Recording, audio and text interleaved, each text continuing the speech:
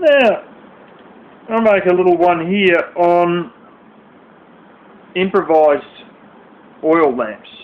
Now, of course, you can go and get a new kerosene lamp. I recommend that over getting a old one, because kerosene's a degreaser and de-waxer, and it mightn't like the oil.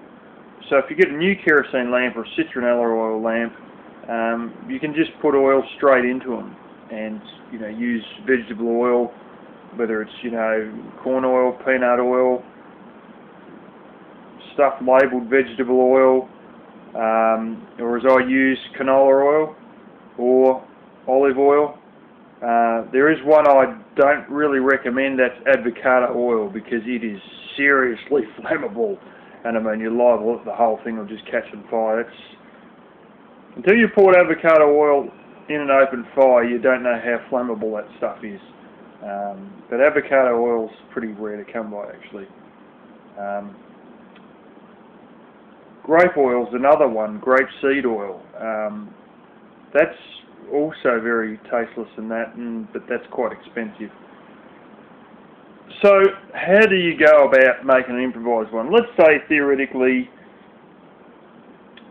there's a few issues with a power station, or you're moving off grid, or you're forced to live in the back of a van or whatever, and you don't really feel like spending $100 on a solar system because you're not quite that financial just yet. And of course you might want to get candles. One of the things that I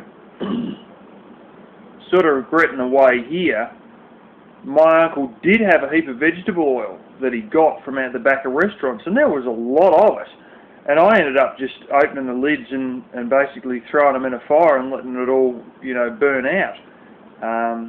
But I could have used that for lighting. So I'm going to show a couple of different jars and stuff, and basically the easy way is just to get a jar. Now, some of them have paint on the top, like this one. That's not the best, but it's still alright, I think. That one's a bit better. I think that's some sort of a metallic coating. That's some little French capers, or has been. I've got a few dry ones of these, but this one's still got a bit of liquid in it. That's a gherkin gherkin jar. You can get some really, really, really large sauerkraut jars. I've got some. Oh yes, I got one. Just wait a second.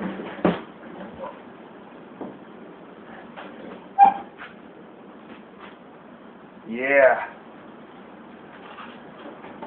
Look at that. It's nearly the size of my head. It's probably bigger. That's sun-dried tomatoes. And you get sauerkraut ones like that too that are really big.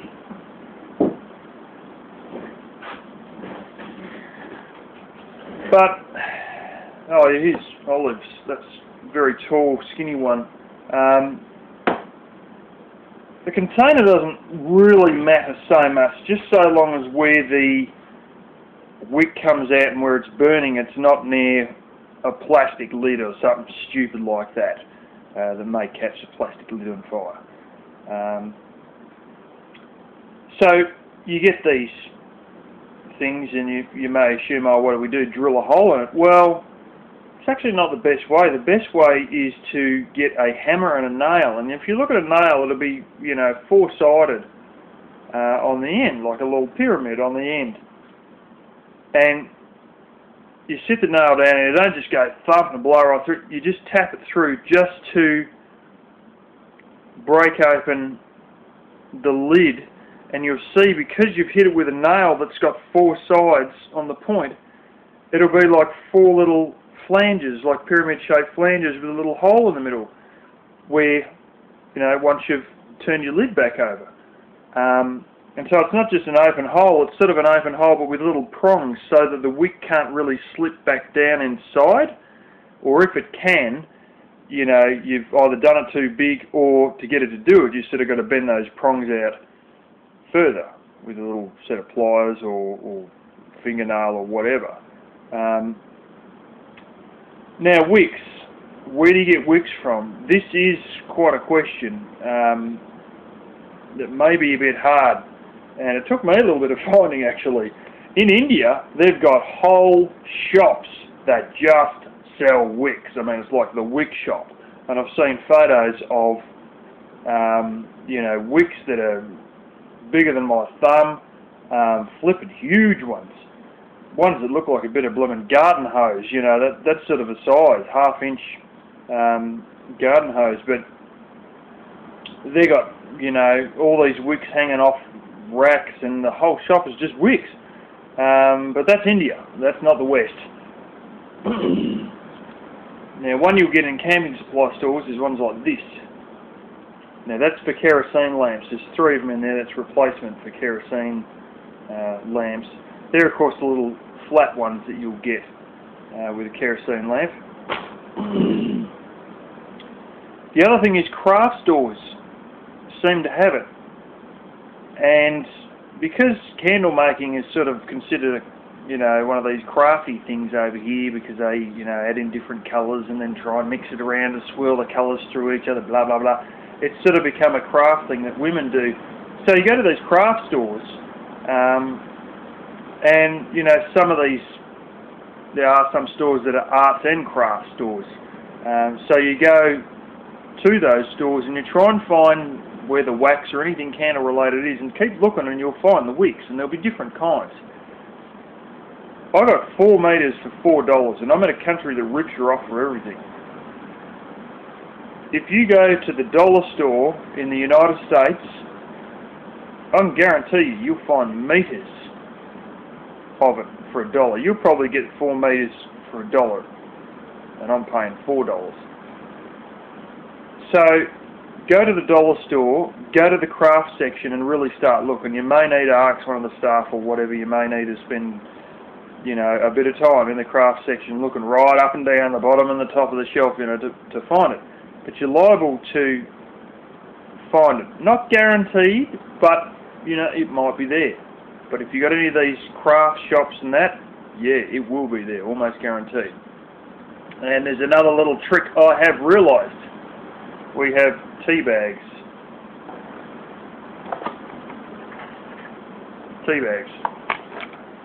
And they got a little string, and you go, drop the string down. But that's one that I have already used, and I pulled the bag off the end. These are cotton. I have actually used these to burn canola oil. Saves you having to buy anything. It's right there.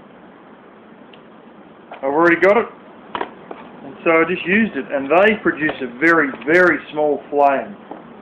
They don't produce a great deal of light or a great deal of heat.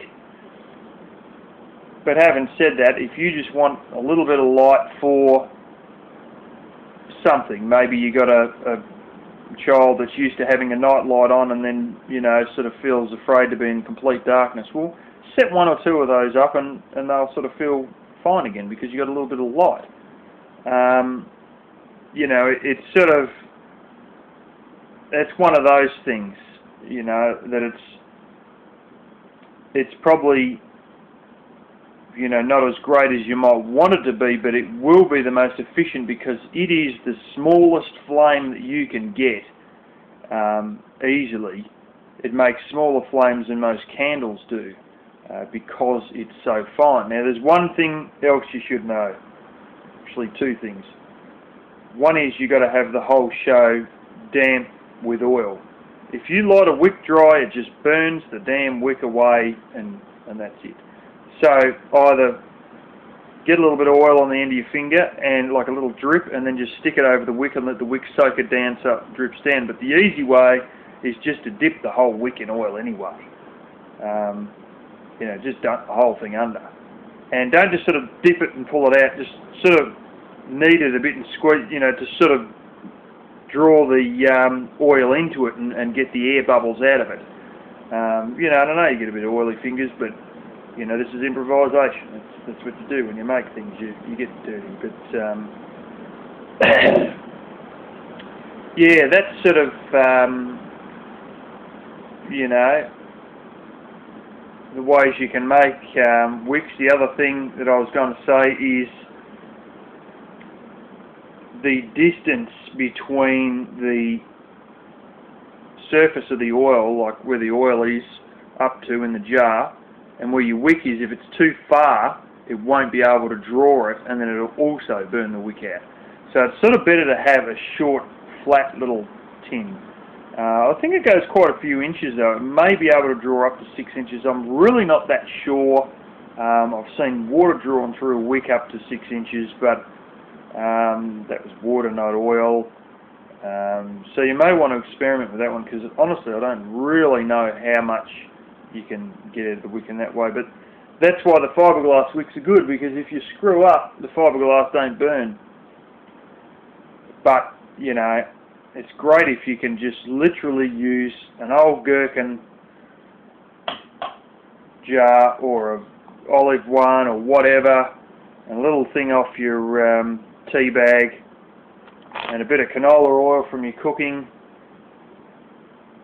and that's it. You know, you haven't had to leave the house to get this stuff, you know, which may be great in a situation where there may be looters running around outside and stuff like that, that you can have light, but it's not safe enough to leave the house. You know, and that'll sort of, yeah, that's another good thing, that you don't have to actually spend anything, and you don't have to leave the house to make these things. You know, especially if there's something real nasty going down, like a snowstorm or a tornado or riots or looting or whatever. So that's another strange little aspect of making improvised stuff.